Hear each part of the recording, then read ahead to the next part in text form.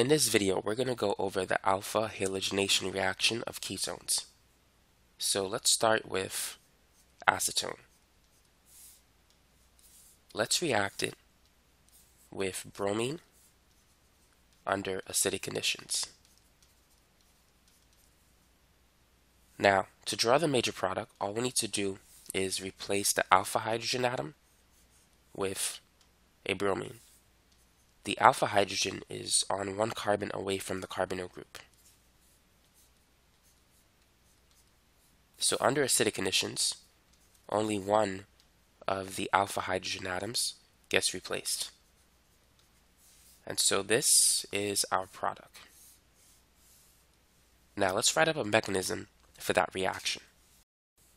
Now the first thing that happens under acidic conditions is that the ketone reacts with H3O+. So we have a proton transfer reaction. So the first step is going to be protonation of the ketone by the hydronium ion.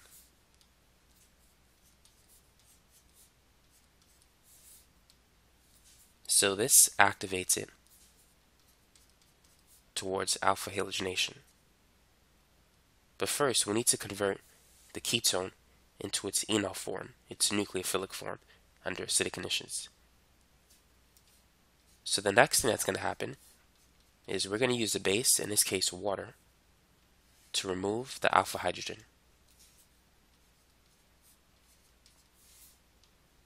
And so this is now in the enol form. So in the enol form, it's going to react with Br2. A lone pair from the OH group will be used to form a pi bond, pushing these pi electrons out, causing it to attack with the Br2 molecule.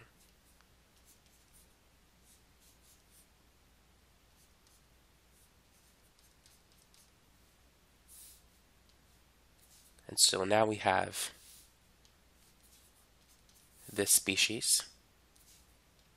And in the next step, we're going to use another H2O molecule to remove the hydrogen. And so now we have our final product, which looks like this.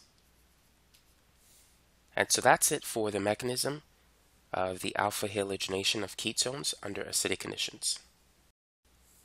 Now let's go over the mechanism for the alpha halogenation of ketones under basic conditions. So we're going to show the mechanism where only one alpha hydrogen is replaced by a bromine atom. So the first thing that happens is we're going to deprotonate the alpha hydrogen. And so we're going to get an intermediate that looks like this.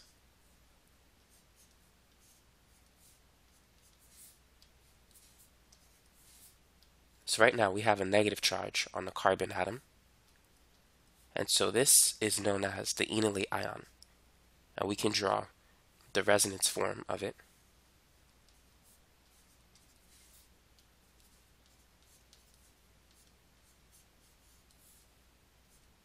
And so it looks like this.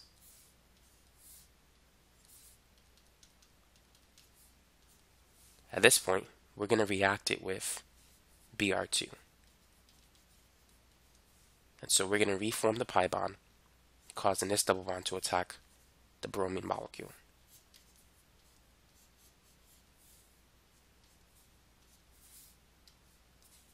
And so that's how we can show the alpha halogenation of ketones under basic conditions. Now let's work on some practice problems.